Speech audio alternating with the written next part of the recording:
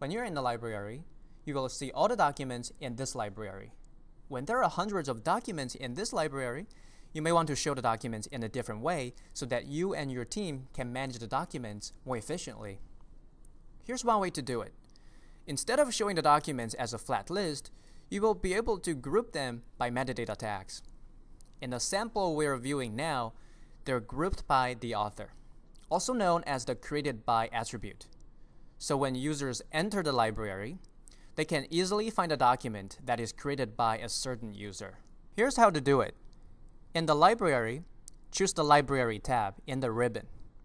Click Create View. Choose Standard View. Provide a name for the view so that you can easily identify the view when you switch between different views. Depending on whether you want all the users of the library to use the view or just keep it to yourself, you can make this view personal or public. Select the columns to display in this view. Here comes the most important step. Expand the Group By settings. Group the documents by Created By. For other settings, you can just keep the default value if you don't have additional requirements. Click OK. Now, you have all the documents in the library grouped by the author.